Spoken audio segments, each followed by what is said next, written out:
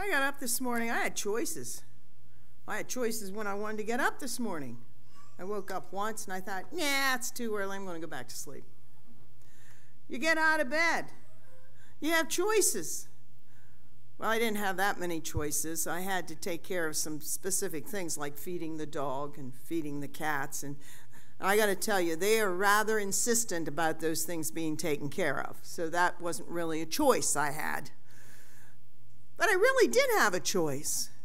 And the idea is that when you have a choice, you have to do this or you can do that. And usually what you do is you weigh the consequences of doing this or doing that. Usually they're not that bad. What am I going to wear? I have a choice. I could have gone to summer, but somehow it was kind of cloudy this morning, and I know that we're September. It's September. To me, September, and I'm afraid that carries over from being involved in the school, that's fall, okay? And as far as I'm concerned, summer is over. Not really. The temps are still up. I know that. But times have changed, and we sort of moved over, and I know it's not going to be fall till the end of this month, but it's time to start thinking about it. We all have choices. Sometimes we make bad choices, and sometimes we make good choices. And the wisdom is knowing which is which. And sometimes we don't know which is which till we make the wrong one and discover, well, that was a mistake. I'm not going to do that again. Sometimes we do that when we pick up food and say, I wonder what this is going to taste like. Let me get that. Let me try it. Oh, nope, that was a mistake. That's why I like buffets. I got to tell you, having a fellowship meal here is a real task. You go down there and you see all that food, and you have to make choices. Choices. Then you hit the dessert table, and it's, horrible choices. Which one? Which one? Which one? Which one is going to taste the best? Well, you don't know till you taste them all. I went to a birthday party. It was a surprise birthday party, and her husband he just sent out invitations. He didn't know how many people were coming. So he got 1, 2, 3, 6, he got 7 cakes. Okay? He got 7 cakes. Because he kept saying, well, and he had 3 more in the back. And he says, well, I don't know what to do. I said, either you're going to have it for, this was Saturday. I said, have it after church on Sunday or freeze them. Do one or the other, okay? Well, there was carrot cake. There was a flat cake, sheet cake. There was a German chocolate cake, and there was peanut butter cake. Now, you may wonder why I know this, because I do like cake. And I told him when he was cutting, I said, you cut those pieces small. I want a little bit of this and a little bit of that. And he's there whacking it down. He says, I got to get rid of this cake. I got to get rid of this cake. Now, I didn't try the carrot cake. I didn't try the sheet cake. I had a piece of the other 2 cakes. And I'm here to tell you, they were sweet. That was a mistake, okay? I enjoyed it while I was eating it. But you know how when you take too much sugar in, how you feel like, yeah, I made the wrong choice. Wrong choice. The scripture is taking place. The children of Israel are on the banks of the Jordan River. Moses has given them a sermon, and we're in the 30th chapter. And you say, well, this looks like the end. No, it's not quite the end. But I got to tell you, this is the same message that's through the whole book. He's always talking to them. Hey, you got to make a choice. You got to obey. In fact, you got the first covenant was at Mount Sinai. Well, the people broke it, the golden calf. They had to make another covenant with God. And this time, God had to forgive them for their sin, for breaking the law. The most important law, you shall have no other God before me. You shall not make an idol. And he did both of them. They had to make another covenant saying, yeah, we read the rules this time. Did you ever say that? Do you ever go somewhere and they said, yeah. I went to get my real license, and they looked at me and said, they looked at my husband and said, I'm sorry, your Social Security card is too old. Because he got it. He had his original. And they said, your original Social Security card. And it didn't have those little pillars on the side. And they said, I'm sorry, you're going to have to apply for another Social Security card. It says right here. He says, yeah, but it says your original. This is my original. No, it's not. And he says, yes, it is. Got to read the fine print, people. That's what the children of Israel said. Oh, well, we sort of forgot that commandment. We will do better. We are sorry. We are sorry. And God forgave him, did another covenant at Mount Sinai. Now we're on the banks of the Jordan River, Moab, and they enter into a new covenant. Why? These people. Moses told God, they're stiff-necked. They do whatever they want to. Hey, and you know how we are. We can say we are going to be good, but if something comes along and it just grabs our attention, we wander off. We get ourselves in trouble. It's like, ooh, I'm sorry, I forgot. Ooh, should have known better. That's something you tell your children when they're growing up. Pick your friends. Pick your friends carefully. Because as a young adult, as a child, you can be led astray. My girlfriend led me astray. She used to drive really, really fast down to Huntington. I didn't say anything. I should have said something like, you trying to kill us or what? She took the doors off a Wrangler and ran that baby down to Huntington. So, and that was before seat belts too. It's like, pick your friends carefully, okay? Because you can be led astray. It's easy. It's our nature. We are truly sheep, We just see something that we go that way. He's talking to these people, and he's laying it out flat. I'm giving you life and prosperity or death and destruction. How can you be more clearer than that? What's choice? What's your choice? Do I want to die? You have that choice when you go to the doctor. When you go to the doctor and they say, you got to change, this came up, you got to change the way you live. You do not change what you're eating, you will die. It will kill you. It's simple as that. So, are you going to keep on eating the wrong foods? Or are you going to change your lifestyle and live? Now, this prosperity and destruction, he said, if you wish to have life and prosperity, you have to love the Lord. Now, I looked it up, and it said in the Near Eastern treaties, when they use the word love, what it means is you give honor to and you obey. Okay? So what it's calling us to do is to give honor to God and to obey him. I can't read it. Walk in obedience. Yeah. I was not the most obedient child. I will admit that. After Sunday school, I'd run away. Sunday school, I'd run away. I didn't want to sit through church. So I'd run home. It was only 4 blocks away. And, my sisters would be there, or my mother would be there, and I just gone. Went home, That's not being obedient. I once went into, we had a dog named Lassie. It was a collie. And when I was growing up, Lassie was a big thing on TV. Long time ago, folks. Anyway, called the dog Lassie. I followed that dog everywhere. One day, I followed it into the cornfield in the bottom. My mother was concerned. She was sure I was going to fall in the river and drown, because the river was on the other side of the field. My father said, she followed the dog in, she's going to follow the dog out. And I did. I followed that dog everywhere. But I wasn't obedient because I knew I shouldn't go in there. I knew I shouldn't go near that river either. Be obedient. Obey. What you don't understand is being obedient keeps you safe.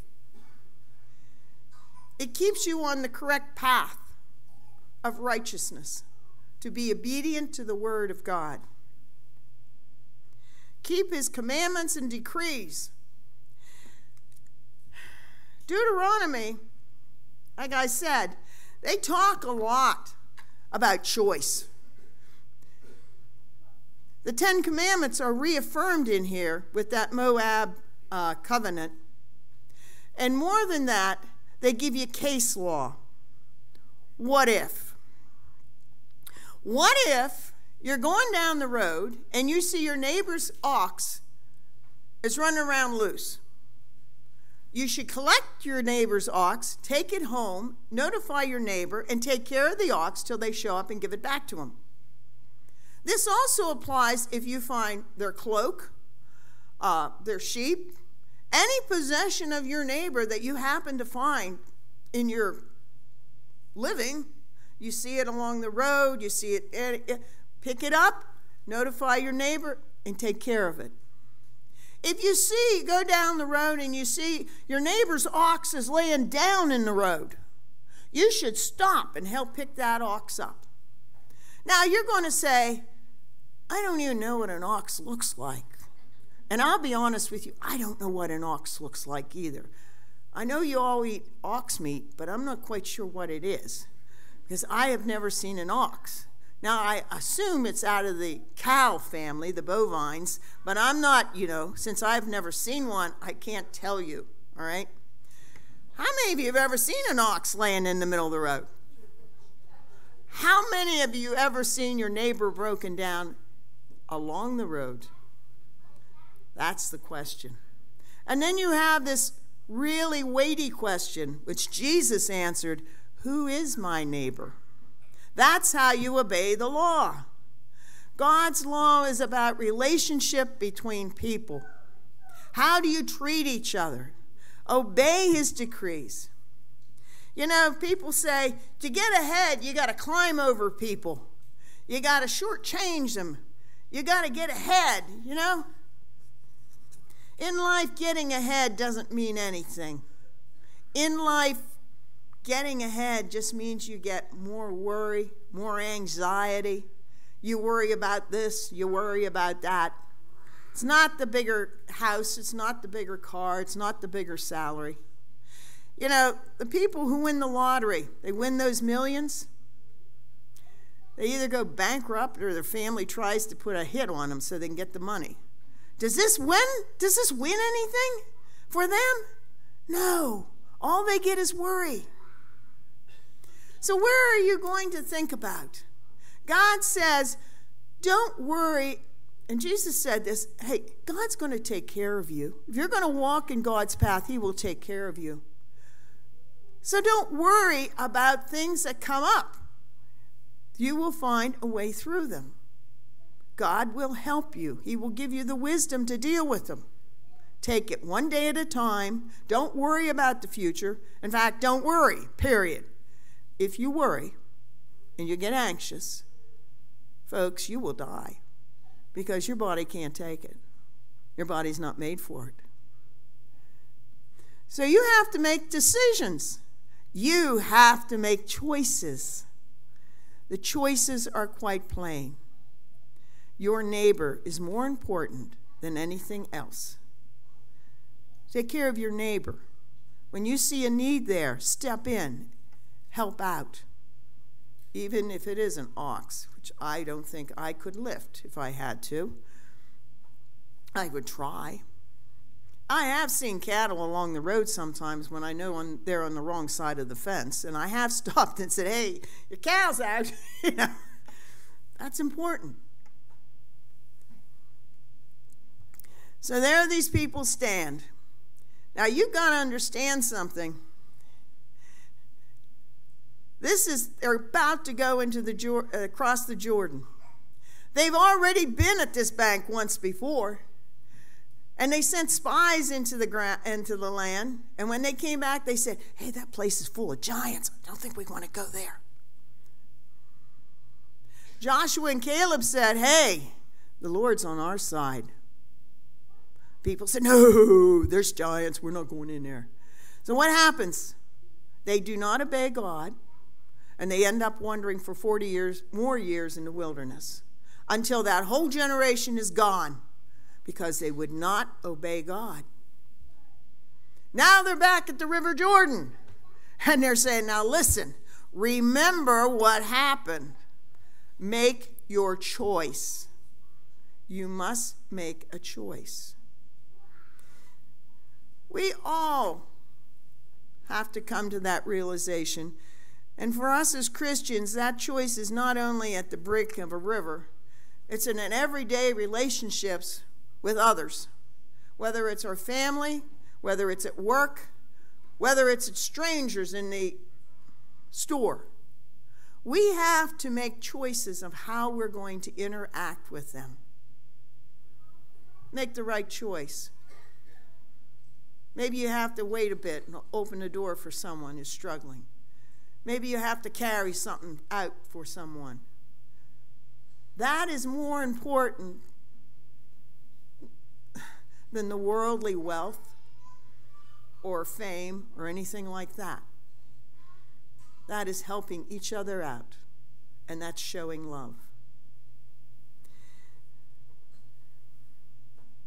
The last part of this, it says, he will give you many years in the land he swore to give to your fathers, Abraham, Isaac, and Jacob. Abraham, Isaac, and Jacob were given a promise.